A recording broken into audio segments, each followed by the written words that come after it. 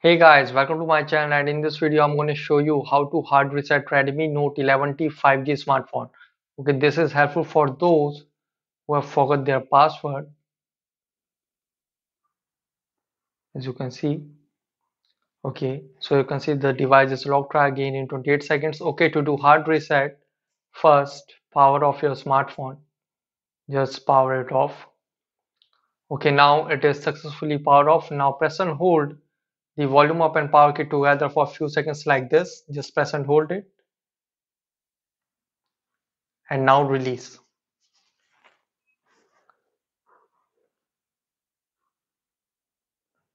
So you can see it will send you in MIUI recovery 5.0. Now volume keys to move up and down and power button to confirm. So now here go to wipe data and confirm, and you can see wipe all data. Just go to wipe all data and confirm. So you can see confirm wipe of all data. This cannot be undone. Go to confirm and confirm it. So you can see now it is wiping data. So you can see data wiped successfully. Now back to main menu and reboot to system. And guys, after hard reset it might take some time to boot up the device, and when asked for password just tap on skip and use previously logged in Google account to unlock your phone.